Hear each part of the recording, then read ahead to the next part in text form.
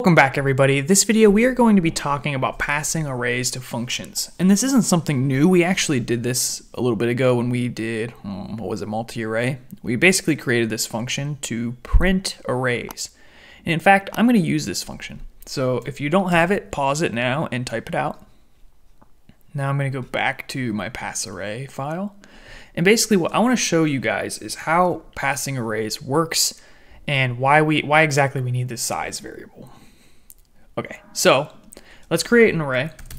And I love my pizza, so not only do I eat pizza like a lot when I eat it, but I eat it regularly throughout the day. So every single meal, I have 6 meals a day. I mean, I eat a lot of pizza. So this is what I ate today.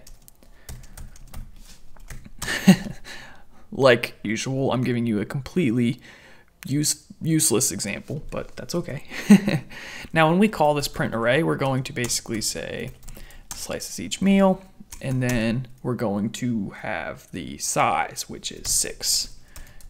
And then when we compile and run, this is what it will do. It'll print the values. It prints them all, and then it's done. So the thing is, in general, when we pass things, not in general, all the time, when we pass things to an array, it's passed by value, meaning that we can't change the value out of the argument that was passed in. Meaning, if I do something like this, here, let me show you. Let me create a function.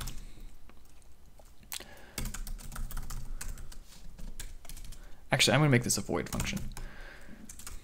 And this is going to take an integer. And we're going to increment a here. Well, what happens is if I did something like this, and a equals 5, and then we called do something and passed in a, well, for one, these are two different variables, just so you guys are clear. This a is not the same as this a, but it's passed by value, meaning the value 5 is copied into this a. Thus, if we print a out here,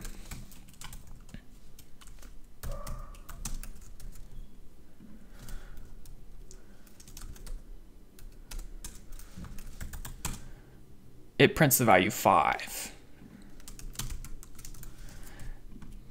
But enough chatter, let's just go through an example. Let's say not only do I print this value, but I actually want to increment that value. So what I could do is say ri++. What you'll notice is that this is actually going to change the original array that was passed in. And I was going to say we could just call the print function afterwards, but it's going to change the value. So let me just copy this code here.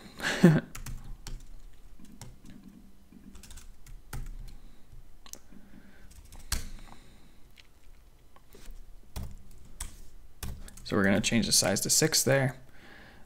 We're not going to increment it. And we're not going to call it R here. We're going to call it slices. And then we're going to reference index I. And I think that's everything. Okay, now I just need to clean some of this up because it's not clear.